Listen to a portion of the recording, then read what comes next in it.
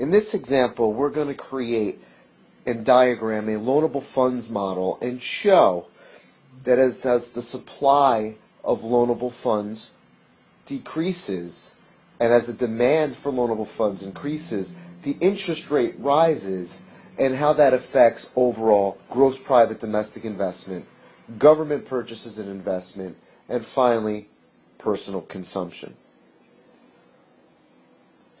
If we look at a supply-demand graph for the loanable funds model, we will see that they are very similar to the supply and demand graph of goods and services. Where these two intersect becomes the equilibrium point in terms of quantity of funds and the price of funds. But when we're talking about loans, the price of any loan is the interest that we pay or is charged on that loan. So as you can see, where the supply and demand of loanable funds intersects becomes the equilibrium interest rate. Now, when the market is expanding, and we're in an expansionary business cycle, firms are looking to invest. As they're looking to invest more to keep up with growing demand, the demand for loanable funds increases. The reason it increases is because more companies, both large and small, are going to the financial intermediaries and trying to arrange for financing to expand their businesses, either by buying new plant and equipment or by making investments in other type of capital infrastructure, such as computer systems. Now, the traditional form of finance for these payments is RRR loans. At the same time, as the market is going well, as the economy is moving along and increasing, the stock market is usually increasing at a similar rate.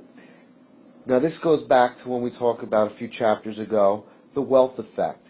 As the value of people's assets rise, i.e. their stock portfolios and their homes, they feel wealthier. When they feel wealthier, they are going to spend more of their incomes. And you remember, income is a combination of the wages we earn, which is the largest portion, interest that we receive on any loaned funds, real estate, or rent from real estate, and business profits. As that income is coming in, people will spend more of it and save less. As we learned in Chapter 6, that savings equals investments. Therefore, when people save more, more funds are available to be lent out. This will become more clear or clearer in Chapter 8 when we start talking about money and banking. But for instance, as people are spending more,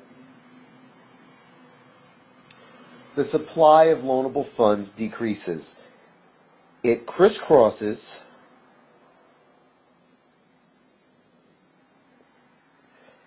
the new demand curve at a new point. And if we bring this down, we could see that the quantity of funds that are lent out may stay the same, but the interest rate for which they are lent increases. When interest goes up, costs to businesses go up. When costs go up, profits go down. When it becomes too expensive for businesses to produce, when it becomes too expensive for businesses to produce, they are going to start to slow down their output, thus slowing down supply, thus leading us into a recessionary business cycle.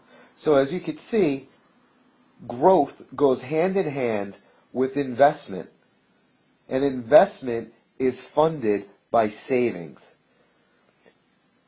In times of economic recession, people tend to save more and spend less. When that happens, the supply of loanable funds starts to increase again.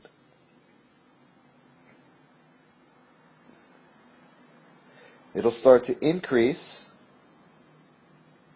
moving back from towards its original, and maybe even past its original, creating a new supply curve. The same thing would happen with the demand for loanable funds. As the interest rate goes up, demand would start shifting downwards. What happens is it creates a new demand curve. It creates a new equilibrium interest rate at a much lower level. When interest rates are lower, hurdle rates for company investment are lower. Thus, more projects seem attractive, and companies will invest and undertake in more projects. And as you remember, through circular flow, that when businesses